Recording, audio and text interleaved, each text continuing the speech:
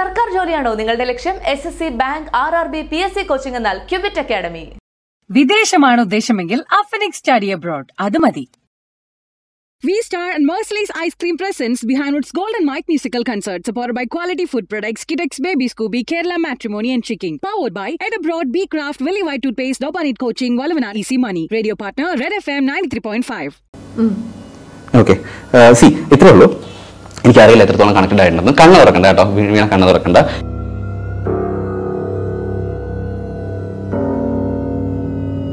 ഒന്ന് കണ്ണ് തുറക്കാവോ? അതൊന്ന് എഴുതാവോ? ക്യാമറ ഇപ്പം കാണിക്കണ്ട, ജസ്റ്റ് ഒന്ന് എഴുതാവോ?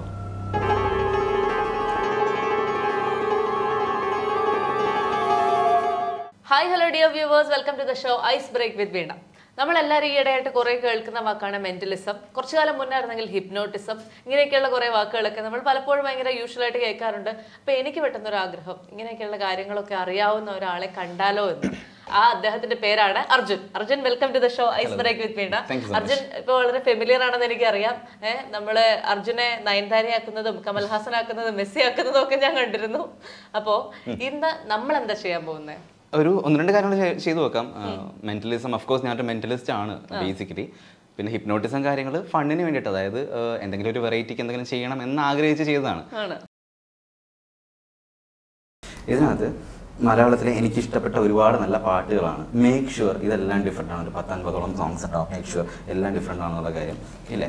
വേണമെങ്കിൽ വായിച്ചു പൊക്കോളൂ, ഓഡിയൻസിനോട് മനസ്സിലാവാനായിട്ട്.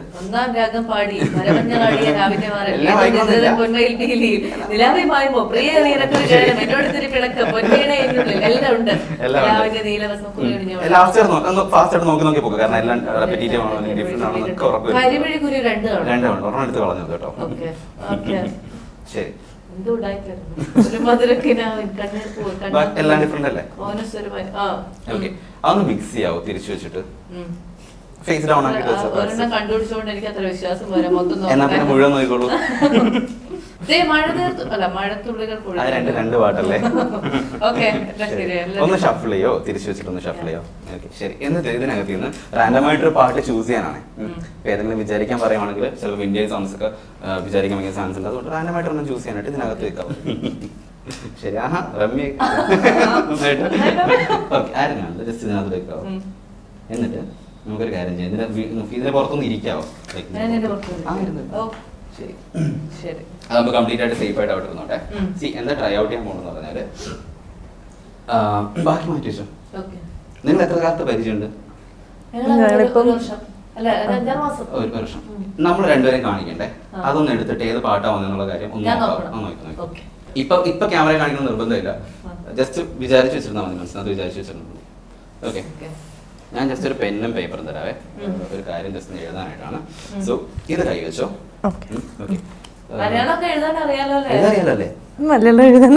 അറിയില്ലേ? ഇംഗ്ലീഷിൽ മംഗ്ലീഷായിട്ടൊക്കെ എഴുതിയാണ്. ഇത്രേ ഉള്ളൂ. എന്താ ചെയ്യേണ്ടതെന്ന് പറഞ്ഞാല്, ആ പാട്ട് ഓർമ്മയുണ്ടോ? എനിക്കറിയാനൊരു വഴിയില്ല, റാൻഡമായിട്ട് ചൂസ് ചെയ്തതാണ്. ഏത് ഐ മീൻ ഇത്രയും പാട്ടുണ്ടെന്ന് അറിയാം, അല്ലാണ്ട് ഏതാ ചൂസ് ചെയ്യാൻ അറിയാനുള്ള ഒരു വഴിയില്ല. ഇത്രേ ഉള്ളൂ. ഒന്ന് നന്നായിട്ട് ആ ഒരു പാട്ട് പുള്ളിക്കാരുടെ മനസ്സിലേക്ക് അയക്കുന്നതായിട്ട്, സെൻഡ് ചെയ്യുന്നതായിട്ട് ഒന്ന് വിഷ്വലൈസ് ചെയ്യാവുന്നു. ജെനുവൻ ആയിട്ട്, ലിപ്സ് ഒന്നും മൂവ് ചെയ്യണ്ട please, loose serious. Okay, genuine ആയിട്ട് ഒന്ന് കണ്ണടയ്ക്കാവോ? Continue to focus that. Okay, ഒരു കാര്യം ചെയ്യാവോ, ആ വിഷ്വലൈസേഷൻ ഒന്ന് കൊണ്ടുവരാനായിട്ട് ഒന്ന് കണ്ണടയ്ക്കാവോ? കണ്ണടച്ചോളൂ. ഇവിടുത്തെ നോയ്സ് കാര്യങ്ങളൊന്ന് അവോയ്ഡ് ചെയ്യാനായിട്ട് കാത് ഒന്ന് അങ്ങനെ മൂടി വെക്കാവോ? മൂടി വെച്ചോ, കാത് ഒന്ന് മൂടി വെച്ചോ.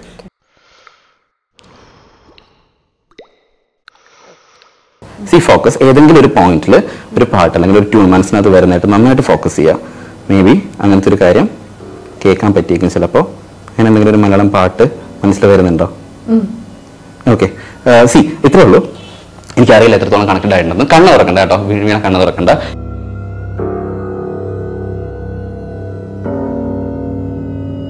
ഒന്ന് കണ്ണ് തുറക്കാവോ?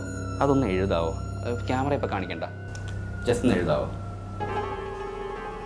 വീണിപ്പോൾ കണ്ണ് തുറക്കരുത് കേട്ടോ, ഇങ്ങനെ വെച്ചോ, മറച്ചു വെച്ചോ.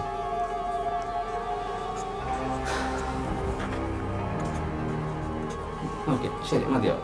അങ്ങനെ വെച്ചോളൂ കേട്ടോ, ഇങ്ങനെ മറച്ചു വെച്ചോ. ഒന്ന് കണ്ണ് തുറക്കാവോ? റാൻഡമായിട്ട് ചൂസ് ചെയ്തൊരു പാട്ടായിരുന്നില്ലേ? 50ഓളം സോങ്സ്. ഏത് പാട്ടാണ് ചൂസ് ചെയ്തത് പറയാമോ? ഏതായിരുന്നു? വെണ്ണില ചന്ദ്രക്കിരണം. Can you show it to the camera? Can you show it to her?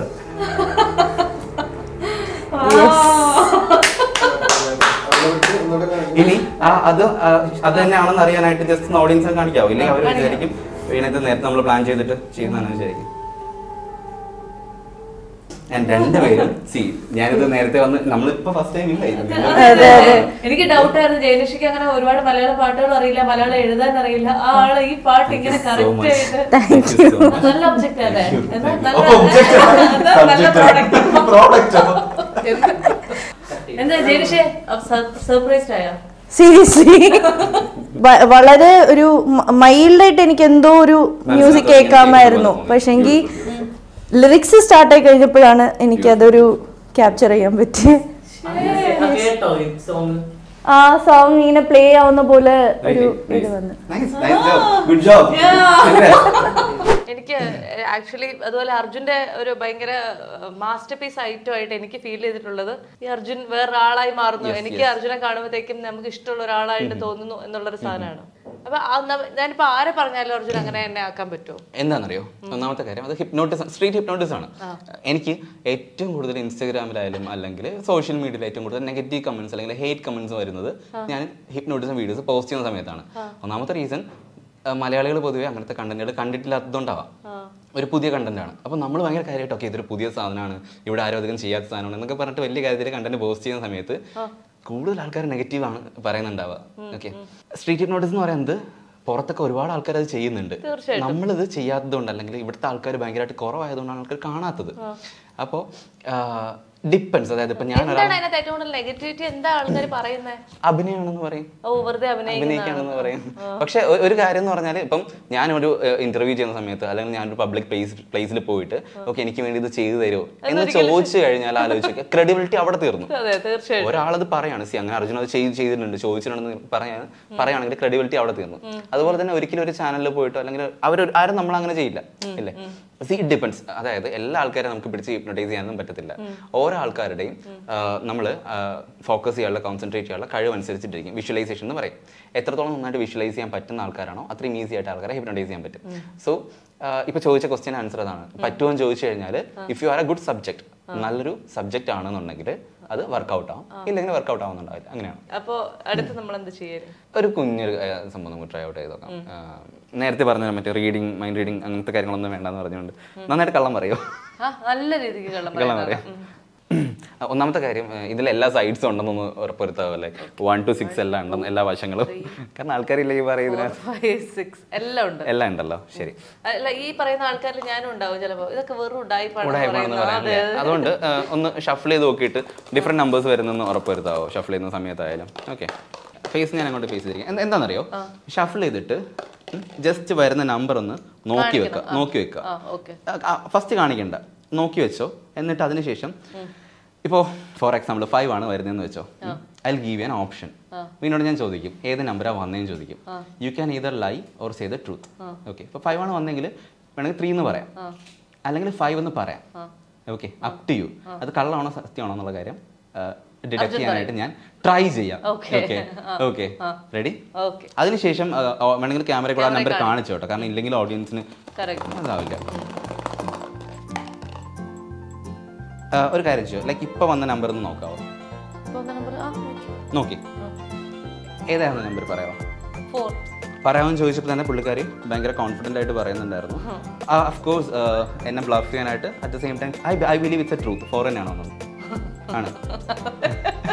Subconsciously വന്നു പോയതാണ് കേട്ടോ. വിചാരിച്ച സമയത്ത് 4 തന്നെയല്ല ചോദിച്ചു. അതിനുശേഷം എന്നെ ബ്ലഫ് ചെയ്യാനായിട്ട് ഞാൻ സത്യം തന്നെ പറയുള്ളൂ. അതാ ഞാൻ പറഞ്ഞത്, സബ്കോൺഷ്യസ്ലി അത് പറയാൻ സമയത്ത്. ഓക്കെ, നെക്സ്റ്റ് ടൈം ഒന്ന് ട്രൈ ചെയ്യാം. ഏതായിരുന്നു number? 5. I believe again third time ആ ഒരു പാറ്റേൺ ഫോളോ ചെയ്യാൻ 5 ആണ്. മാറ്റണം എനിക്ക് ആഗ്രഹം ഉണ്ടായിരുന്നു, പക്ഷെ ഒരു last time. Yeah sure definitely let's try one more time. കഴിഞ്ഞോ? ശരി, വെയിറ്റ്. ഇത്തവണ നമുക്ക് കുറച്ച് ഡിഫറെൻ്റ് ആയിട്ട് ട്രൈ ഔട്ട് ചെയ്യാം. ഓക്കെ, ഒന്നും പറയരുതേ, ഒന്നും പറയരുത്. മനസ്സിൽ മാത്രം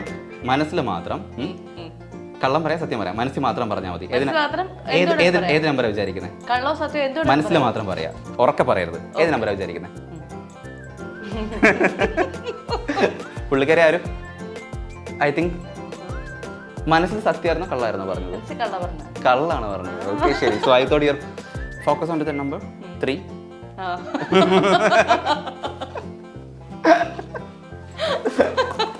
പക്ഷെ എന്താ കള്ളായിരുന്നു വിചാരിച്ചല്ലേ നേരത്തെ വിചാരിച്ചത്?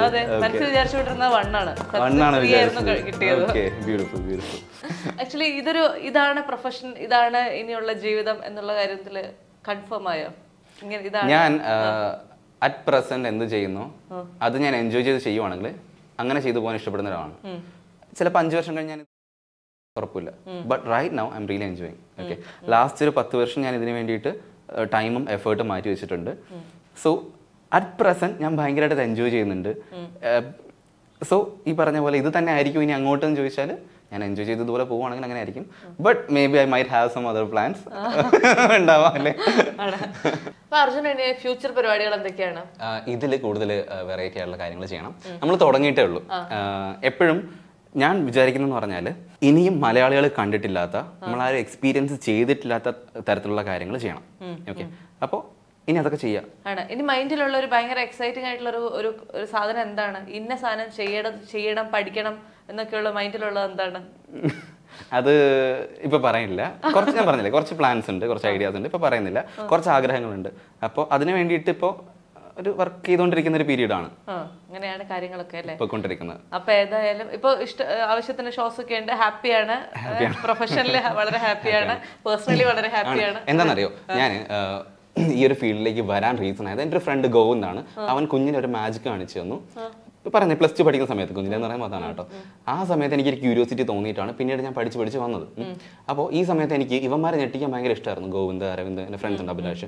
അപ്പോൾ ഒരു പീരീഡ് കഴിഞ്ഞപ്പോഴത്തേക്കും ഞാൻ എഞ്ചിനീയറിംഗ് ആണ് ചെയ്തത്. അപ്പോൾ അതിന് എൻ്റെ ഫോക്കസ് പോയി. ഇതിലേക്ക് കൂടുതൽ കോൺസെൻട്രേറ്റ് ചെയ്ത സമയത്ത് എല്ലാവരും എൻ്റെ അടുത്ത് പറഞ്ഞൊരു കാര്യം, ഇനി നീ ചെയ്യരുത്. ഓക്കെ, നിനക്ക് ഇതിലൊരു പ്രൊഫഷൻ ഉണ്ടാവില്ല, നീ ഇതിൽ സക്സസ്ഫുൾ ആവില്ല. ഓക്കെ, അവരെൻ്റെ അടുത്ത് കുറച്ച് കാലം പിണയൊക്കെ നടന്നു നിന്നിട്ട്, എനിക്ക് ഞാൻ നന്നാവാൻ വേണ്ടിയാണ് ഒബ്വിയസ്ലി. പക്ഷേ എൻ്റെ മനസ്സിൽ ഐ വാസ് കോൺഫിഡൻറ്റ് ഒരു ലെവലിലേക്ക് പോകാൻ പറ്റും, അല്ലെങ്കിൽ എനിക്കിത് പറ്റും എന്ന് ഉറപ്പുണ്ടായിരുന്നു. അപ്പോൾ അറ്റ് പ്രസന്റ് ഞാൻ നിൽക്കുന്ന ഒരു പൊസിഷനിൽ അവരൊക്കെ ഹാപ്പിയാണ്, ഞാൻ ഹാപ്പിയാണ്. അപ്പോൾ അവരിപ്പോഴും വന്നിട്ട് പറയും ലൈക്ക് അളിയാക്കൊള്ളാം, എന്താ ചെയ്യേ, നൈസ്. അപ്പോൾ അതൊരു സന്തോഷമുണ്ട്. അപ്പം ഞാൻ പറയുന്നതെന്ന് പറഞ്ഞാൽ ഇതുപോലെ ഒത്തിരി ഡ്രീംസ് ഉള്ള ആൾക്കാരുണ്ട്, ഒത്തിരി ഡിഫറെൻറ്റ് മേഖലയിൽ കഴിവുള്ള ആൾക്കാരുണ്ട്. അപ്പോൾ പലപ്പോഴും നല്ല സ്ട്രഗിൾ ഉണ്ടാവും. നിങ്ങളുടെ ചുറ്റുമുള്ള ആൾക്കാർ തന്നെ ചിലപ്പം നിങ്ങളുടെ ബെറ്റർ ഒരു ഫ്യൂച്ചറിന് വേണ്ടി പറയുന്നുണ്ടാവും, അത് ചെയ്യരുതെന്ന് പറയുന്നുണ്ടാവും. പക്ഷേ if you are confident enough, ആ ഒരു വിശ്വാസമാണ്, അതുണ്ടെന്നുണ്ടെങ്കിൽ മുന്നിലേക്ക് തന്നെ പോവുക, ഉറപ്പായിട്ടും റിസൾട്ട്സ് ഉണ്ടാവും.